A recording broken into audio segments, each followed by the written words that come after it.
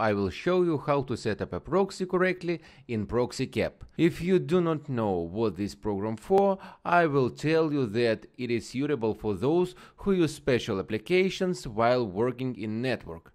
ProxyCap will make your online work safe and secured. Let's move on to settings. When you have installed ProxyCap, it appears in your tray. Right-click on Shortcut, then select Configuration. Window with program settings opens. First, you need to set proxy that you will use in this program. You can specify from one to several proxies. As I said, you can use one proxy for all programs which you will use during your work in the net, or configure a proxy for each program separately. Select proxies on the left side of the screen. Click on New Proxy Server to set a proxy. In the window that opens, set proxy name, proxy type, then IP and port. If you have personal proxy, not public, and you need to set username and password, activate the item proxy requires authentication, and the field for entering username and password will become active. Enter your proxy username and password and click OK. After that, you can see a proxy you entered in the proxy field. If you need to set more proxies, repeat the same procedure. When proxy is entered and appeared in this field, it needs to be checked for operability.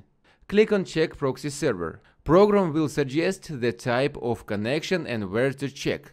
Click Check Now. After a few seconds you will see the result. If you see failed, then the proxy is not working and you need to set another one. If you see succeeded, then proxy is working and you can use it. Next, you need to set a rule for which programs you will use this proxy and other security settings.